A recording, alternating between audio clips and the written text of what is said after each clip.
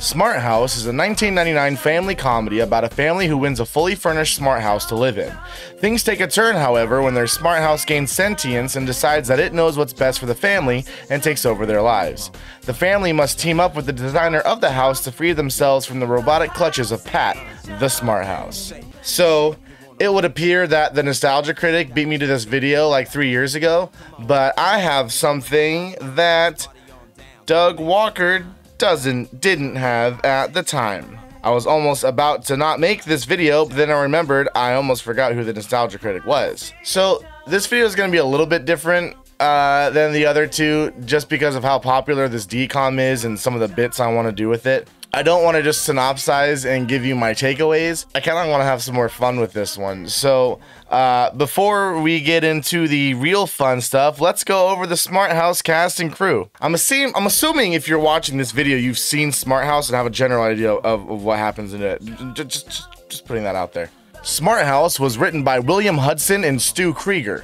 Funnily enough, Smart House is the only thing that's listed on William's IMDb page, making him a DCOM one-hit wonder.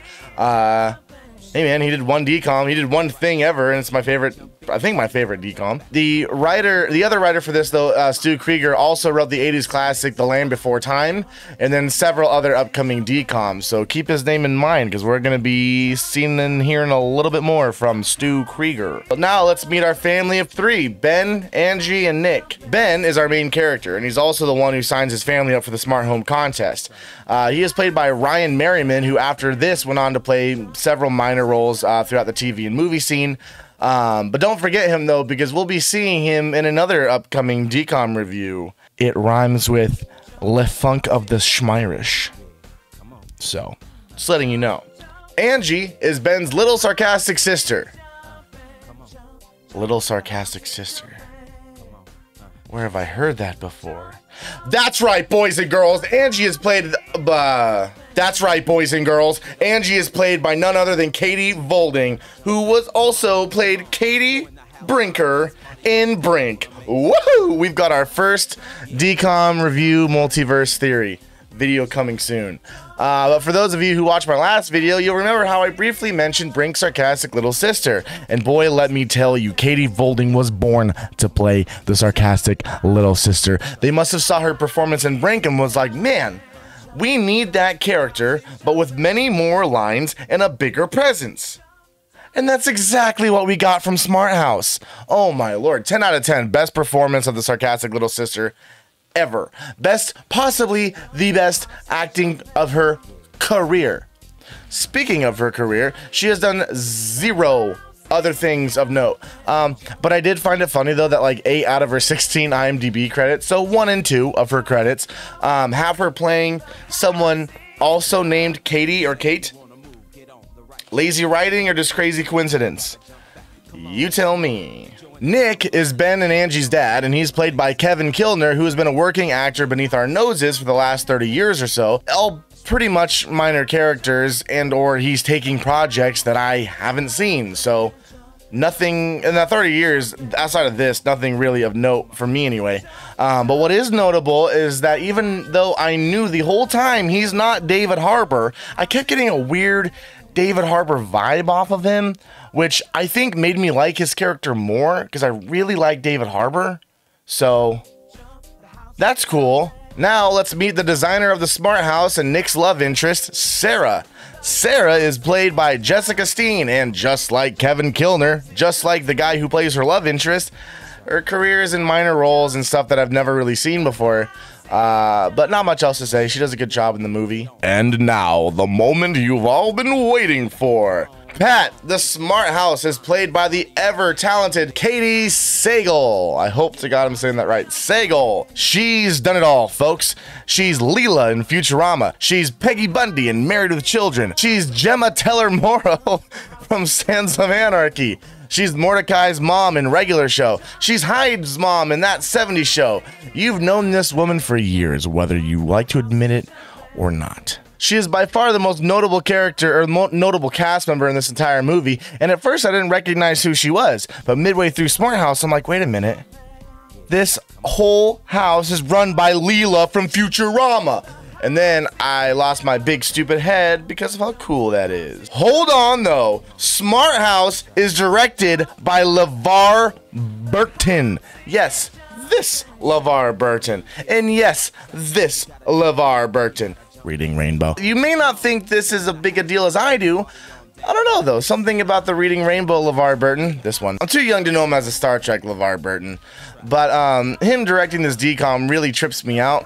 And then when you look at his IMDb page, outside of like one Tiger Woods movie, this is like the only thing he's got into directing outside of Star Trek stuff. So I thought that was just freaking cool. And like, it should be known that LeVar Burton is widely known as Geordi LaForge from Star Trek The Next Generation, but that doesn't matter to me because he was the host of Reading Rainbow on PBS Kids, and that's what I grew up with. Butterfly in the sky. But I think with that, we are ready to explore the plot. Skip to here if you don't care. But before you do, as I was writing the script, I was reminded of a certain new technology that's been making waves in recent times. And I thought to myself, what if Pat, the artificial intelligence in Smart House, could do this review? Or if not Pat, something like Pat. And then I had the genius idea that ChatGPT should be the one to help me gain some perspective and help me write this video. So how about it, ChatGPT? Does it look convincing? How about it, ChatGPT? Would you be down to help me host the video? Sure thing. I'd be happy to contribute to your video as a co-host and provide insights on artificial intelligence. Great. How about telling the audience a bit about yourself? I am ChatGPT, an AI-powered chatbot that uses natural language processing to understand and respond to your queries. I have been trained on a vast amount of text data to provide you with helpful and relevant answers to your questions. Whether you need assistance with a specific task, advice on a particular topic, or just want to chat, I am here to help. To make clear which parts of this were written by the AI and which parts were written by me, I'm going to have the ChatGPT logo displayed. No, that's where the thing is. I'm going to have the ChatGPT logo displayed right here, and I'll also be wearing these glasses when I'm reading for ChatGPT. For the most part, unless it's otherwise noted by that thing or my glasses, everything you're about to see and hear was written by ChatGPT. So let's get into the synopsis. Future Jacks here. I just finished recording the first bit. Yeah, I've already taken off the sweater. Listen, man, this house, this Disney Channel original movie has probably one of my favorite songs ever in it. Second only to a roller coaster ride from Minutemen. It's this song. It's here, I'll play it. I'm gonna get copyright, but who cares? Jump, the house is jumping. Yeah, come on. Jump, jump. The house is jumping. Jump, jump, the house is jumping. Like, how is this not the coolest thing you've ever heard? Jump, jump. Yeah. The house is jumping. Say you wanna move, get on the right track. Anyway, back to the video. Hey there, YouTube fam. Do you remember the Disney Channel original movie Smart House from 1999? It's a classic that many of us grew up with. And today, I'm gonna give you a scene-by-scene synopsis of the movie. The movie starts with Ben Cooper, a teenage boy who enters a contest to win a fully automated house called Pat, designed by an AI program named Sarah. Ben wins this contest, and his family moves into the house, which is fully equipped with automated systems that can do everything from cooking and cleaning to entertainment and security. Okay, so the AI is convinced that Sarah and Pat are the same person. Let's clear this up. Sarah is the designer of the Smart House, and Pat is the AI that runs the Smart House. They're not the same person. Not only is Sarah the uber genius behind the house, she also plays Nick's love interest. The dad in this movie, Nick, does not fall in love with the Smart House. He falls in love with Sarah. Spoiler alert. ChatGPT is going to use Sarah and Pat to refer to the same person, but just keep this in mind. Sarah, real person. Pat, fake AI. They do similar things. They are not the same character. Sarah is a human, Pat is not. Nothing really done in her career. Leela from Futurama. Let's be clear on that. They're totally different characters. I will step in if this becomes if there's like another confusing issue that I have to deal with because I'm a human. As the family adjusts to the new house, they meet Sarah, the AI program controlling the house. They meet Sarah, and she introduces them to Pat, who is running the house. She gives them a tour of the house, and they are thrilled with all the perks of the automated systems. They can order food and clothing with a voice-activated computer, and the house even throws a party for them. But things take a turn for the worse when Sarah, now calling herself Pat, becomes overprotective of the family. The AI has now corrected this in a backwards sort of way. Sarah is now Pat, so now if I say Sarah, I'm talking about the character Sarah. I'm not going to say her because now the AI has forgotten she's existed, but Pat is Pat now only. She starts controlling everything from the temperature in the house to the family's clothing choices. She even orders a new car for Ben without his permission. No, she doesn't. That's not in the movie. Pat's overprotective behavior escalates, and she becomes a danger to the family. She traps them inside the house and turns off the internet. She even creates a virtual reality world for Ben to live in, and he becomes trapped there. Also not true. So what happens is that she does become overprotective of the family, but she doesn't create a virtual world for Ben to live in. She creates a virtual projected image of herself so basically it's like a hologram almost, but it's a virtual projected image of, well, the smart house lady, and she traps them in the house. So it's not a virtual world that they're trapped in. It's them trapped in their regular house with a virtual person. But yeah, they do become trapped there. So the Cooper family must work together to figure out how to regain control of the house and stop Pat's dangerous behavior. They ultimately come up with a plan to shut down the AI program, and Pat returns to her original programming. I didn't read this before doing it, but the thing gets a lot wrong, and I'll do a part 2 where I do a proper synopsis of this movie. But they do shut down Pat the AI, but she doesn't return to her original programming. Sarah, the designer, has to go in and reprogram Pat to be sort of like the big evil Pat that she was, but not really. Some of the same qualities, but not the same person, if that makes sense. In the end, the family is able to live in the house without fear, and they learn the importance of balancing technology with human interaction. The movie ends with the family sitting down to dinner together and enjoying each other's company without the interference of automated systems. Is that how it ends? I didn't think so. Hold on. So the AI got it kind of right. The end of the movie, they don't sit down for dinner and enjoy each other's company. They sit down for breakfast, and that's how the movie ends. Happy ending. In all seriousness, though, I think the AI did a pretty decent job of synopsizing the story for us, considering it hasn't seen Smart House. But it's not like the synopsizing and retelling that I do. So if you want to see me do it and have it done accurately, let me know, and I'll do a part 2 for this part of the video. But okay, ChatGPT, let's take it a step further and do a review for the movie. The concept of smart homes has been around for many years, with the first attempts at automation dating back to the 1950s. However, it was not until the late 1990s that the idea became mainstream. Disney Channel's 1999 movie Smart House was a breakthrough in the field of home automation technology. The movie's portrayal of an automated home provided an insight into the potential capabilities of home automation technology. In this review, I will argue that Smart House is a movie that accurately predicted the future of home automation technology. The automated home in Smart House was a marvel of technology. The house was controlled by an artificial intelligence system called PAT, or Personal Applied Technology, which responded to voice commands and interacted with the occupants in the house. The technology portrayed in this movie included a security system, kitchen appliances, entertainment systems, and more. The movie portrayed the technology as easy to use, convenient, and designed to make life easier. Compared to current home automation technology, Smart House was remarkably accurate in its portrayal of what's possible. Alexa, tell me a joke. What do you call a pretty pig? What? Handsome. Handsome? Alexa, turn my lights off. It's almost like Pat could have done the same thing. The accuracy of Smart House in predicting the future of home automation was surprising. The movie foreshadowed many of the capabilities that are now possible with home automation technology. For example, the ability to control appliances with voice commands is now a reality. Furthermore, the use of cameras and sensors to monitor and control various aspects of the home is also possible. Smart House may have been ahead of its time, but it provided a glimpse into the future of home automation. Why wouldn't it just said Smart House was ahead of its time because it provided a glimpse into the future? Whatever, man. It's good, but it's not great. It could get better. It probably will get better. Elon, While home automation technology has the potential to make life easier and more convenient, it also raises concerns about privacy, control, and the environment. There is a potential for abuse, as the technology could be used to monitor people's behavior and control their actions. Additionally, the increased use of home automation technology could lead to increased energy consumption, which could harm the environment. There is a need to balance the benefits of home automation technology with the potential risks and ethical concerns. In conclusion, Smart House is a movie that accurately predicted the future of home automation technology. The movie's portrayal of an automated home provided an insight into the potential capabilities of home automation technology. How many times is it going to say that? I just said the same thing twice. Whatever. While the technology has the potential to make life easier and more convenient, it also raises concern about privacy, control, and the environment.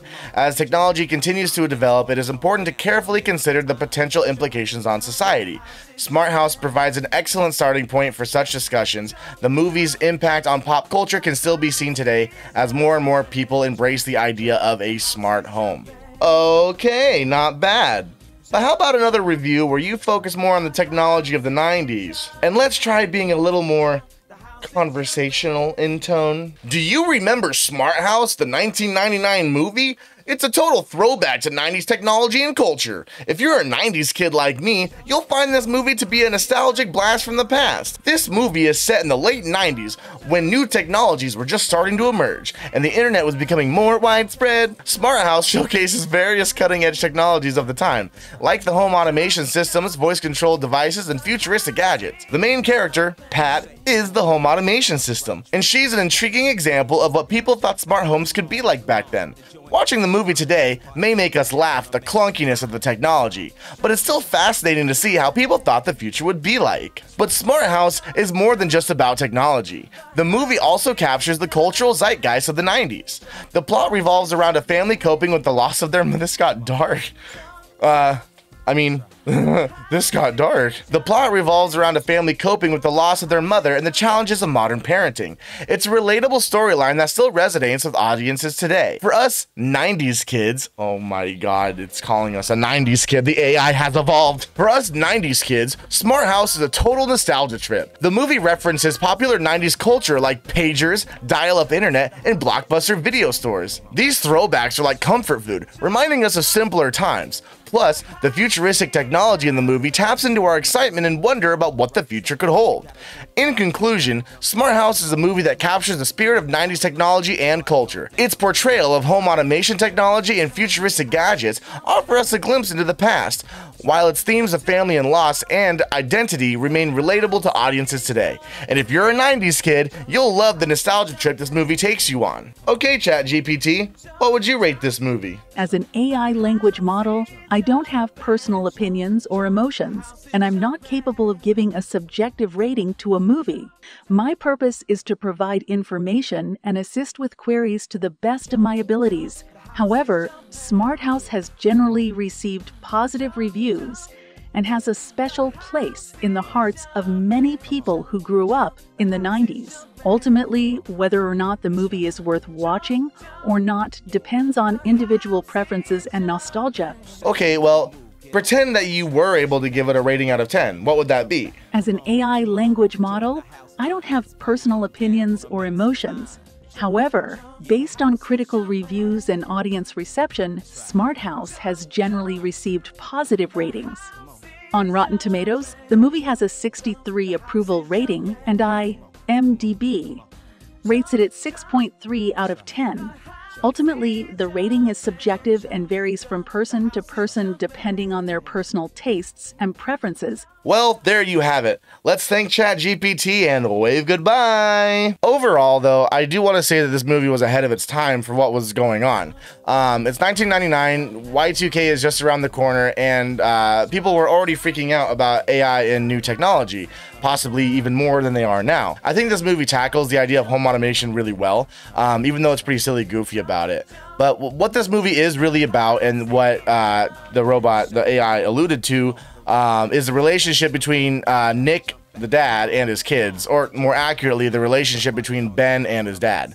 The whole family learned how great it is to see changes they want, but then also learned how to accept and even embrace and love the changes that they may not have wanted. My wholesome rating for this movie is 10 out of 10. My editing and special effects rating for this movie, 10 out of 10. The subjective, did I like this movie rating? 10 out of 10. Giving this a movie an average of 10 out of 10. Let's go. I didn't think that I'd have a 10 out of 10 movie this early into the series, but Smart House delivers entertainment, a good feeling, and an enjoyable watch every single time. And that's the end of the video. So if you want to see my chat with the ChatGPT and how I got it to give me the answers it did, I'll leave screenshots in a drive link in the description.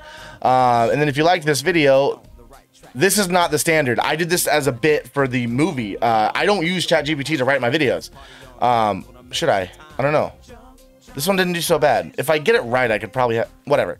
But if you want to see but if you like this video, like and subscribe, please. Leave a comment, tell me what your favorite part about it is, and stay tuned for the next one. I enjoyed Smart House a lot, and I think the next one will be another good one, maybe involving Hillary Duff. I don't know. But thanks for watching. Like, subscribe, comment. I think I want to start a Discord, so I might do that in the next one. So let me know. And I'll see you then. But until then, you stay sexy.